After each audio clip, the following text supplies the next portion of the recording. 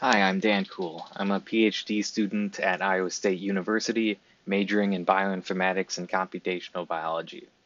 This poster is basically about grabbing a bunch of great interface elements, putting them together, and ultimately connecting their data and events with Julia. Let me show you some examples.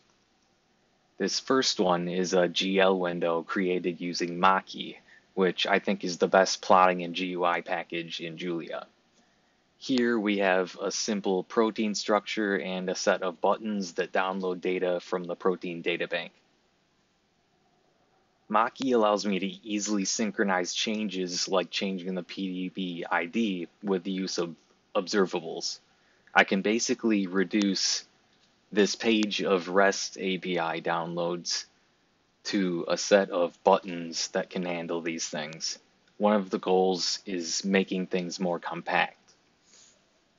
In VS Code, there's an extension where you can view an HTML file in the editor, but you can also do this with other web packages like Franklin.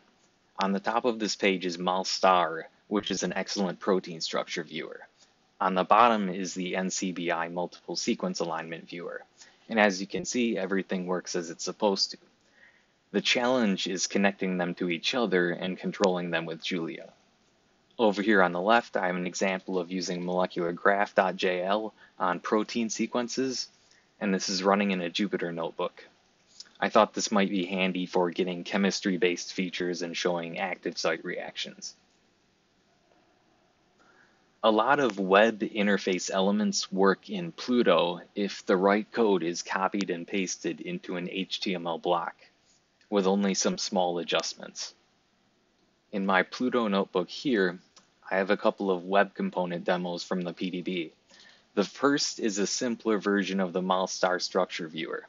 The bigger one can work here, but formatting is still an issue for interfaces that big. Below is a demo of ProtVista, which includes a lot of information about protein structures and their annotations.